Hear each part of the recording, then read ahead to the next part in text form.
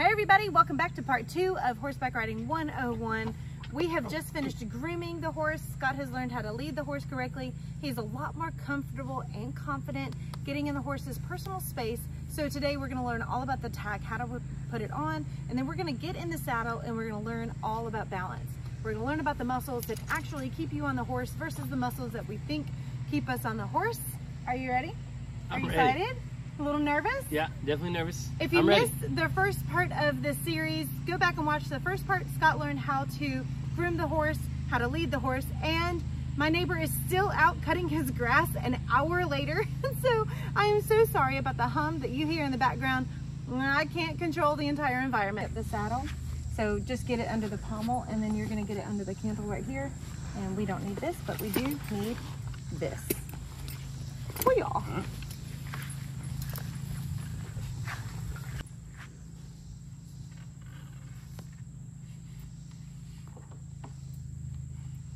Did you get it? Yeah. Sure. I'm going to have you hold the bridle for just a second. All right. This is the bridle, and this is what goes on the horse's head. There's all kinds of contraptions here that are going to help you communicate with your horse. When you are holding your bridle, please hold the reins, the throat latch, and the head stall all together. If you hold just one, the reins are going to drag on the ground, the throat latch will come all the way out. And everything will just get, it is exactly where it needs to be, right here. See that? See that? We don't want that. We're going to keep that right there. So come around here, Scott. Throat latch. Throat latch. That sounds like a medieval torture device. It's not. Hey, like those old pictures you see, those black and white photos. There's a throat latch. Good night, man. All right. What? Well, what must Just I do? hold it. Oh. It doesn't go there. You didn't tell me what to do with it. Just hold it. All right. Here we have the saddle pad. There are a million different kinds that come in all kinds of colors. I'm not allowed into tack stores because I want one of every color and every shape. And even though I don't ride English anymore, I would buy all of the English colored ones. And this is going to go on before you put the saddle on. This provides some comfort and cushion, and it keeps a lot of the weight of the tree, which is the bones of your saddle, and it's going to help to displace some of the weight evenly across their withers and their back. I put it up really high on their neck to start with. Well, how do you know where to put it if it's too low or too high? That's a good question. Every saddle pad's going to be a little bit different, but I put mine high, and then I actually slide them down to about where their withers are, and I've just gotten used to where this one looks like it should go.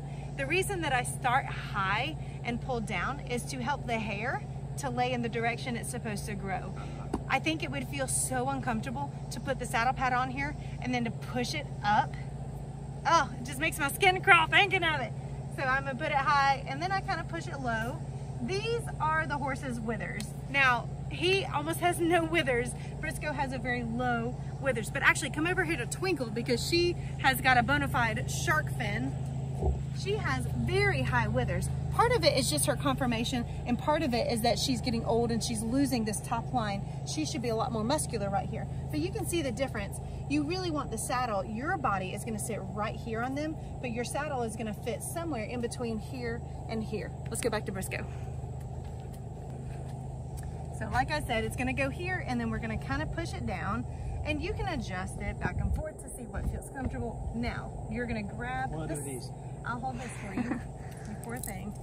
You're gonna grab that saddle. What's this? That's the girth, and we'll put that on in just a second. I'll put this over here. Okay. Now we are riding Western. Western is a much bigger saddle and it has a horn, unlike the English saddle. So what you're gonna do is on this side of the saddle, pick it up for the camera to see.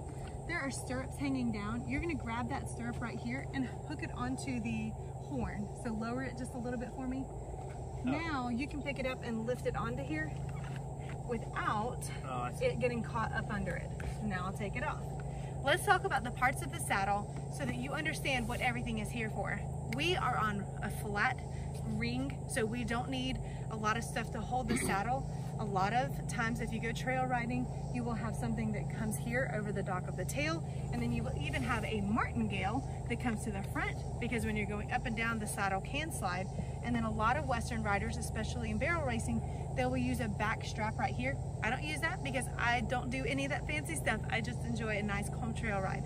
But come in a little bit closer.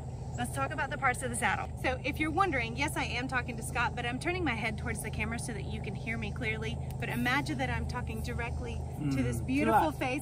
Too hot. Too hot. Now, here's the parts of the saddle. But the plane the horn. They're out at the same time. That darn plane. I ain't looping nothing. This is the horn. Very good. Because you said it 5 minutes ago. This is the horn. Contrary to popular belief, it's not there so that you can always hold on to it for balance. Do some barrel racers hold on to it? Absolutely. If they're moving cows, yes, you can hold on to it, because a cutting horse can really juke and jive and slide out from underneath you. But generally, this is where you're going to wrap a rope for when you're roping calves. So you're not allowed to hold on to this today. I'm just letting you know right now. Okay. Here we have the skirt. This is the seat. This right here is the pommel, and this is the cantle. Underneath this this is a circle Y because we fancy around here. Underneath this entire one is a very large fiberglass tree. Traditionally, the tree of the saddle, which is what gives it its shape into that teepee style shape over the horse's back, is going to be made out of wood. I even have one that is metal, and it is crazy heavy, but in more modern days, they're made out of fiberglass because they are very strong, but also very lightweight, which is a bonus for the horse. This right here is the off billet, and that is what you're going to attach one side of your girth to. You can probably tell exactly where I put the girth on this saddle because it's made its mark. This is simply going to attach just like that, and I like to tuck this in right here, just like that. Come with me to the other side and we'll attach it to the latigo. Look at that. Look how he's walking around the horse. What a good student. Hey, like that Garth Brooks song. He What? said spurs and a latigo. I never knew what that meant. What's the latigo? This is the latigo. This? Yeah. I make a joke with all my lesson students. You want to remember that this is a latigo. It holds on to the girth because you don't want to let it go. Let it go. You don't want to let it go? Don't want to let it go. I'm sure you're the first equestrian to make that joke. I'm hilarious. I'm reaching under and I'm grabbing the girth right here. Now, a lot of people will go ahead and put holes exactly where they want it, but because I use this saddle on many different horses, I don't have one hole for every horse. What I'm gonna do instead of cutting a hole and attaching it right there is I'm gonna tie this. You can kill me in the comments, but you can take the Texas tea out of my dead cold hands. What's the Texas tea? It's like the most controversial thing. People are like, why do you tie a Texas T? Just punch the holes. I don't want 10 million holes in my latigo, so I'm gonna tie it on. This is how you tie a Texas T. It is safe. I have ridden like this my entire life. Have I fallen off? Yes. Was it because my saddle was not tight enough? No. It was because I was doing something wrong. All right, so it goes up through here, down through here, and I've seen a few different variations, but once you learn something as a child, it kind of sticks forever. So this is how I tighten it. I'm pulling up on the left, down on the right, and then he is holding his breath right now. So you're going to give him a couple of minutes to blow out, and it's going to loosen that girth a little bit, and then you can tighten it again. Now, the other problem with these stirrups is these are made to fit my legs, and your legs are a good bit longer than mine. So we've got to lengthen these just a bit. Hold. This right here.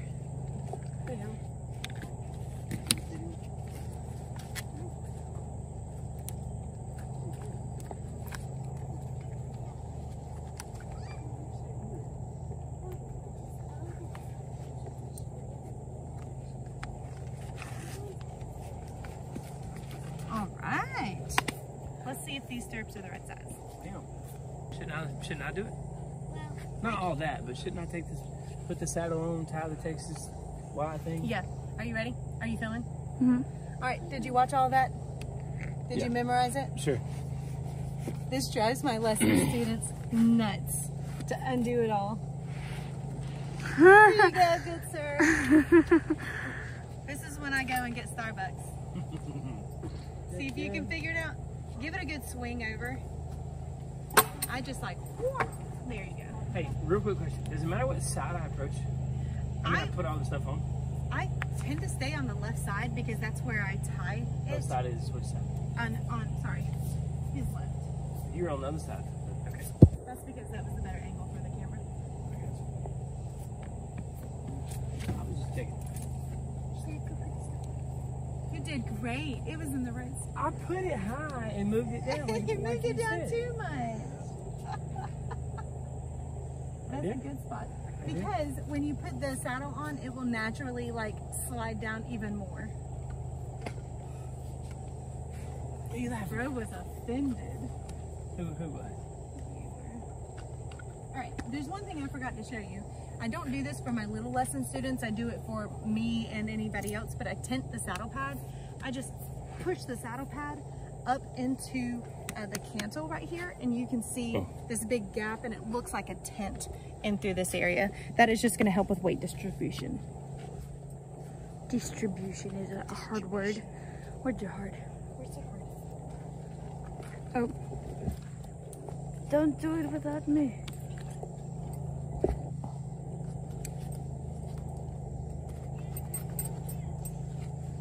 Good job. Hey, let's go.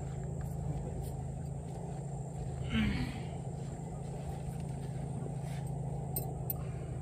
think our children are settling up. Twinkle. I do. I'm going to move this out of your way. Just up here. Yeah, you did that before. I forgot. Hang on, stop it. No. No. No. No. I'm saying no and you're still going. Because I'm trying to figure it out. Well, you're cute. Wait, hang on. Don't tell me. No. No?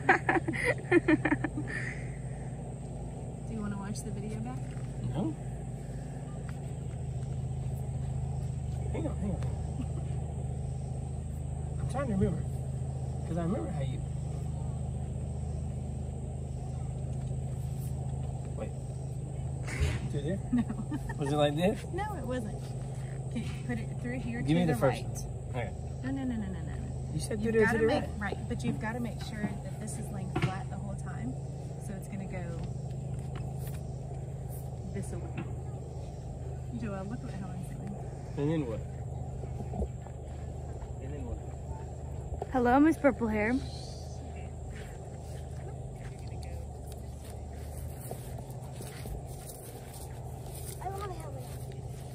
It's fine.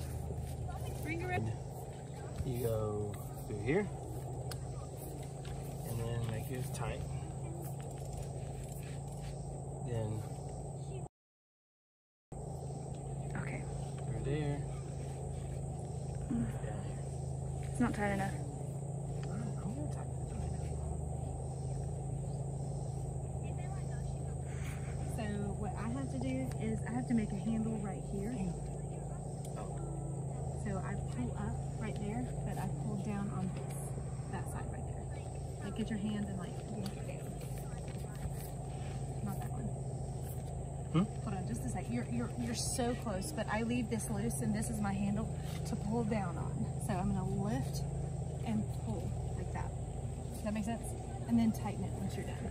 So you lift this part and then pull this part. Yep. There you go. And I think you're good and tight. This is about where it should be. And then pull this to tighten it. Very good. Now, I don't really love this hanging loose. I know I could probably cut it, but I love all this leather. So I tuck it in there. Just like that. Alright. I think I did it. Very good job. That was the saddle part. Before I put the bridle on, I want to see if these stirrups are the right length for him. So we're going to hop on a bucket and hop on. This is kind of a hard part. I have to hop on a bucket. Can I just get on? John Wayne didn't hop on no bucket. John Wayne didn't need no bucket. You can. Why do I need a bucket? I mean, it's so ambitious. I love that. If he's not even that tall of a horse, so I think you could do it. I tend to use a bucket because I'm not as strong as I used to be. I think So she's calling me old. What you think? I just agree. make sure this is tight enough for you to Now, a lot of people will use a bucket just to protect their horse's back. But if you land properly, meaning you don't need to sit on them like you're trying to break their back, it should be just fine. So for this part, I'm actually going to talk about footwear for a second. Pan down to Daddy's shoes and show the heel of your shoe. So all of cowboy boots need to have a heel, and the main reason is, come up here to the stirrup. It would be very easy for a barefoot or a flip-flop foot or a tennis shoe foot to slip all the way through here, which is just asking for insult and injury, because if you were to fall off and your leg was caught in here because they went all the way through this giant stirrup, you could get dragged. Some people have even been dragged to their death. So I did ask. It hits this. Yes, that's like a so stopper. Like you're in it and it stops it. Exactly. So the mechanics of this is that your left foot is going to go here. Now, usually people will approach the horse in this direction and then give a 1-2 hopperoo. I have the wrong girth on for this. All right, I had to switch girths because the other girth I have on him is quite slippery, and he's sweaty, I'm sweaty, everything's wet and slippery. So I'm gonna stand on a bucket. That just helps my back and my knees a little bit. Your left foot is gonna go in. And it's so hard to get up here because we're not going anywhere, buddy. You came untied. Okay, he's ready to run. It's always better to have more of a film, and then she can edit it. You know what's so funny about Briscoe? Ooh. He is actually voice trained, and so I didn't realize that until I'd had him for a while. But that sure comes in handy when you have no stirrups and obviously no bridle. You want to tie him up? Ooh. My buddy's doing stay over here. Okay, that was a fun little ride. I am going to dismount the same way that I got off. I'm using my left leg. I'm going to put my weight into the left stirrup. I'm going to hold the horn and then just gently come down. Now that he has gotten a few wiggles out, I'm going to tighten his girth, and then Scott, I want you to hop on and see if this is the right length stirrup for you. Now, when you got on, he took off running. Is he gonna take off running when I get on? No, I'll tie him better. And he really should have better manners than that, but I let him get away with that, and that's on me. Really, I should not allow that. All right. Just land gently. Land gently. Wait. Okay. The whole saddle's coming off. There we go. Hey, you did it! All right, I'm gonna move this. Put your foot in.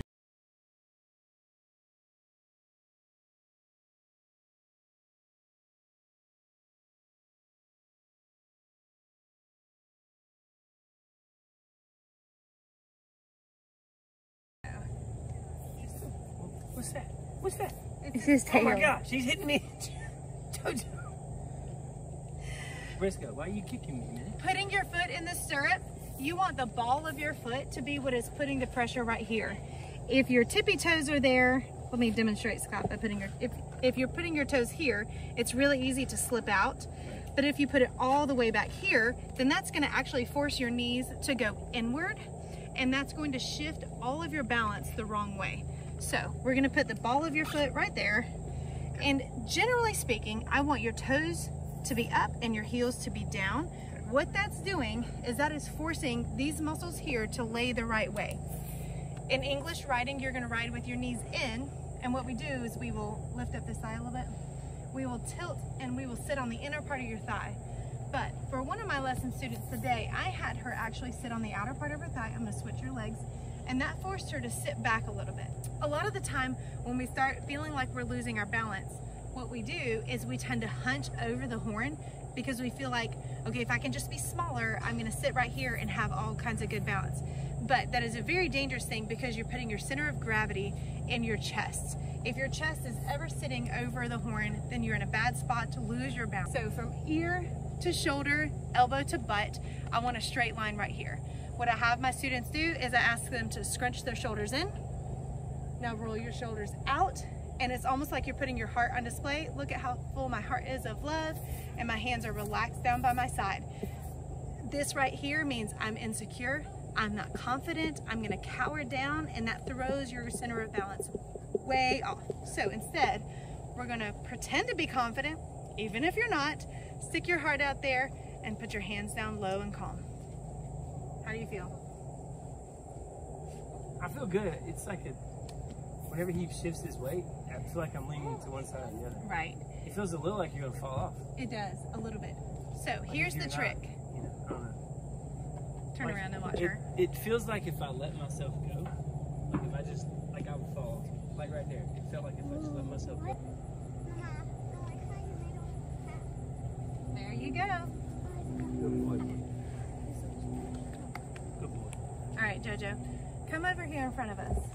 What I was saying was it feels like if I didn't, I feel like I'm keeping myself from falling off. Like if I just let myself relax, I'd fall off. You would fall off. I mean, it feels like that. I'm sure it's not like that. That's what it feels like. The bigger we get, the older we get, the more it feels that way. I remember as a child sitting bareback, running bareback all the time because like right I was now. so little and my seat, that my base of gravity was so wide. Like right now. Right now, he's relaxing. Right. So you can. So I feel like I'm falling. Like if I didn't stop myself, I'd fall right off. Right. So compensate.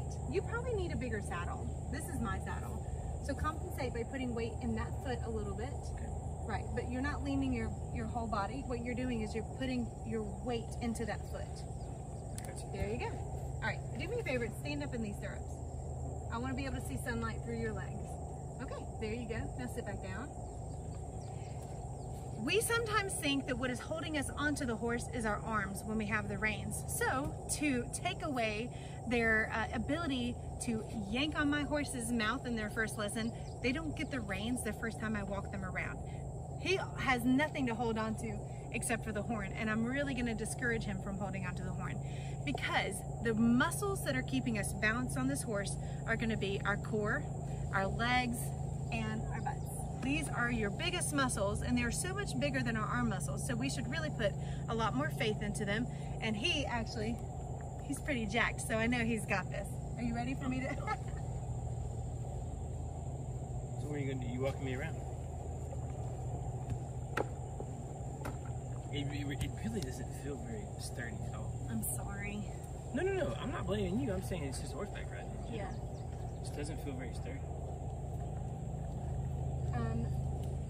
You're sitting way back on your butt. Try to sit forward on your pelvis a little bit more, almost like you're sticking your butt out. Yeah, that looks a little bit more confident. I got you. Does that make sense? All right, now I'm going to take. Confident? Is that what you said? Hello. Listen, if you have questions, you can ask Helen. It didn't look confident. It didn't look. Yeah, it looked a little bit almost like a lazy posture. This looks a lot better. Okay. Like, you ready to go? I'm ready. All right. At any time, you can tell me that you want me to slow down. Now, to balance yourself, push your weight into your stirrups. Push down, almost like you're trying to back up out of your saddle. Right. I can feel it, like I'm pushing down. Good. Now, like I said, he's a Tennessee walking horse, so he's got quite a long stride. He's also an ex-racehorse. He used to pull a buggy, and he won enough blue ribbons to make a quilt out of. So, he has a big motor, and I have to slow him down a little bit for Scott. Whoa.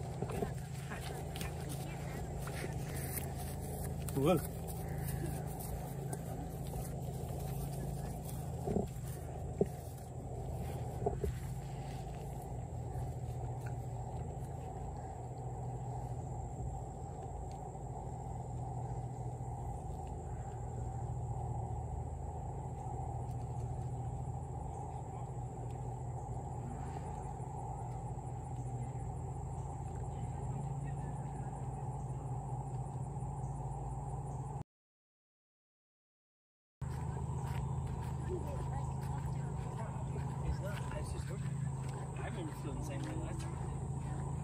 The whole time I felt like I was gonna fall off. All right, are you ready? I'm gonna have you go ahead and dismount. Oh, okay. So you're gonna Same kind way? of stand up in this stirrup right here, and you're gonna lift that leg over. Oh, sorry, something was biting me. I didn't mean to bump into you. I'm good. All right. Getting off is easier than getting on. Now we are actually going to turn over to Helen, and we're going to talk about some of the balances that you're going to have to learn, just to give Briscoe a little break since he's already had lessons today. All right, when I have my lesson students out here, I ask them to practice their balance and confidence by doing something called Around the World. You may have seen this in a previous video. We've done a couple horseback riding videos, but go ahead and show us Around the World. And you don't even have a saddle on. It's just a saddle pad. And it is not even tied on or anything. Helen is riding in flip-flops today, and that's okay because she doesn't have stirrups. I would never, ever, ever, ever, ever use her flip-flops inside of stirrups. All right, now, I know you don't have a real saddle on, but can you practice standing up? Kick these flip-flops off and stand up on the saddle pad. I'm right here. If you feel like you're gonna fall, just smush me. Huh? I'm right here. You can even grab my hand. Way to go. What good balance you've got there. Wow, good girl. All right, now I want you to turn around and you're gonna be riding backwards. Go, turn that way. Can I just take her anyway? Uh-huh. Cool, Wait for her to get situated. I think that was just a slide. Okay. All right, now go for a backwards ride, my friend. Alright, let's keep moving our lesson. This is part of the lesson. It just feels weird. Like, it's just not supposed to be like this. So what's helping you balance right now? My legs and my butt. And your core, all those muscles in your tummy are helping you sit up straight, and the muscles in your back. Way to go. I don't think Daddy's quite ready for this. He probably needs a bigger horse. So thanks for being part of our lesson, Helen. All right, the last part of today's lesson, after learning how to put the saddle on, how to balance in the saddle and sit correctly, we're gonna learn how to put this on. And then in our next lesson, we're actually gonna learn how to employ the reins to communicate with your horse. The first thing I always do is put the reins over the neck because you can unclip them, take the halter off, and then they'll just walk away. And that's so annoying. So, the reins are on his neck, and this is facing the correct way with the forehead, with the brow band and the nose band sticking out. Now I can unclip him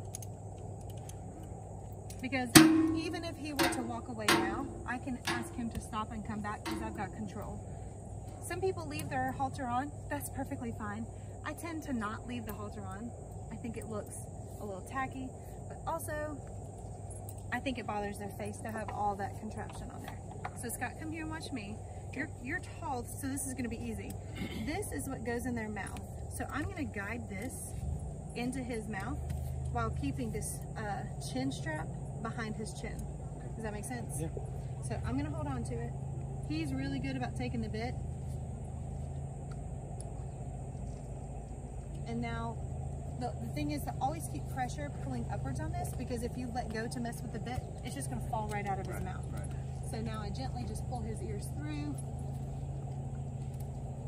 like this. I'm gonna adjust, pull his hair out, and then this is the throat latch, right here. The thing about the throat latch is, this is what's keeping this from sliding off of his ears, but this cannot be tight. So I wanna make sure I can fit my whole fist in through here. Do you see that? My whole fist can fit through here.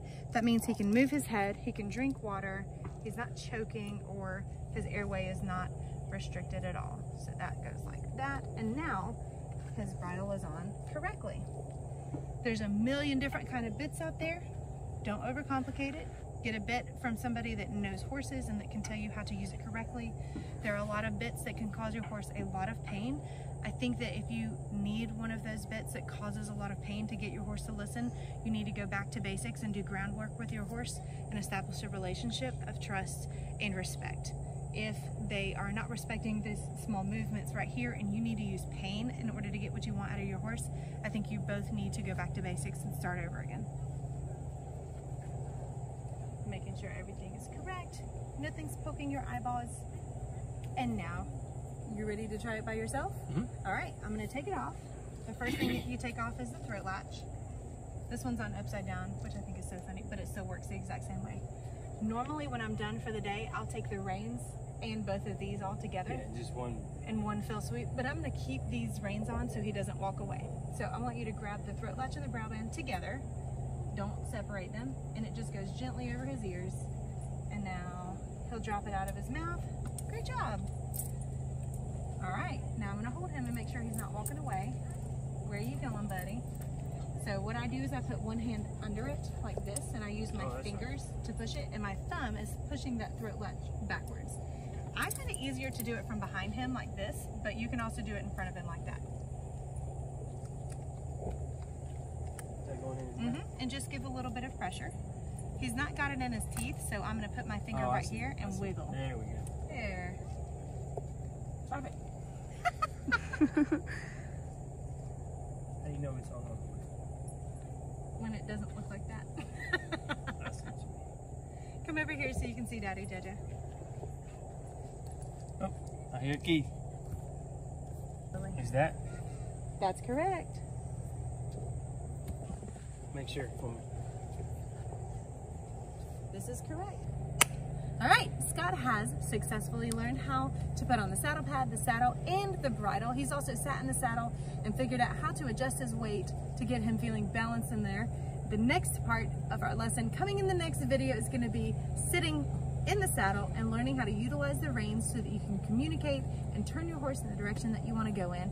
It's a really simple lesson. It's a really fun lesson, so make sure that you tune in for the next one, and we'll see you guys next time.